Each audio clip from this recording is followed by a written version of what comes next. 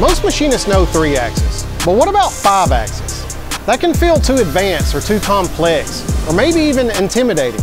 But the truth is, it doesn't have to be. In this video, I'm going to be showing you exactly what a 5-axis is, and what are the advantages, and how machines like this CX4 can make things really simple. And for an example of a good 5-axis part, we'll be machining an oversized mountain bike stem out of aluminum. This is the part we're making, which is an oversized version of a mountain bike stem. That's the part that holds your handlebars in place. Good God. Now normally this part would take 4 to 5 setups on a 3-axis machine, and each setup would mean more time, more fixturing, and more chances of error. But on a 5-axis machine like the CX4, we can do it in a single setup. So let's break this down.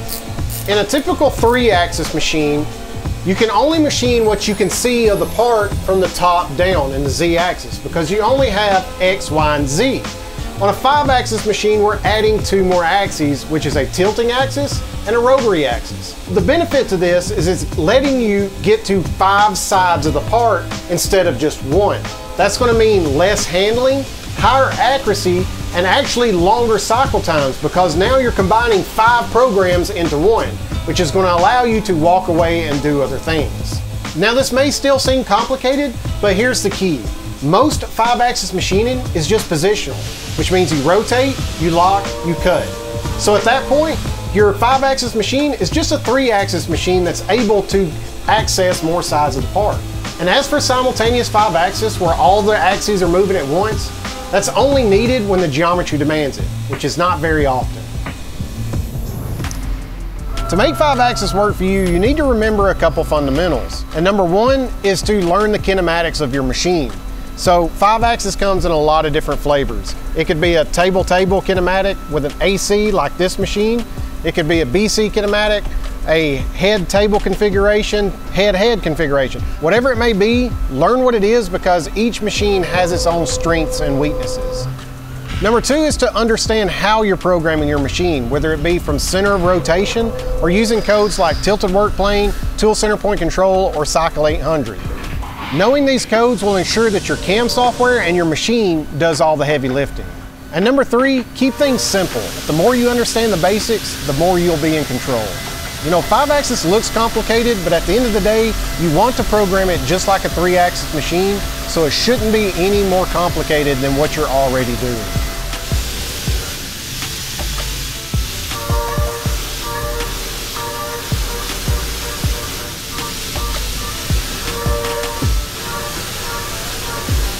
Now watch how the CX4 is handling this part. 1 fixture, 1 setup, the machine rotates and tilts to be able to attack the part from all sides. Instead of spending hours flipping, refixturing, and reprobing, we can machine this part all in one op in just a few minutes. That's the power of 5-axis machines like the CX4. Speed, precision, and efficiency in every move.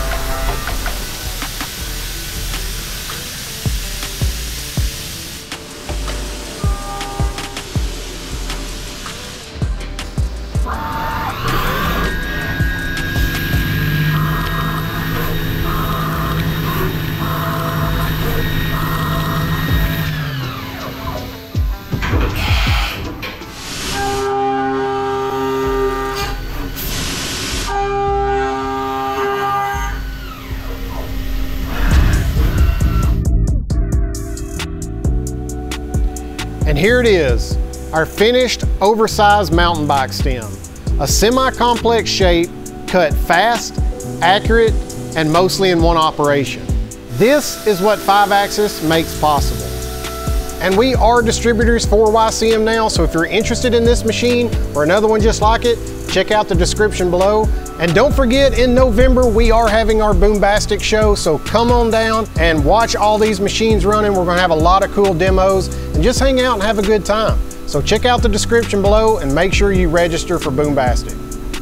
So if you've only ever run 3-axis, don't be intimidated. 5-axis isn't some unreachable level.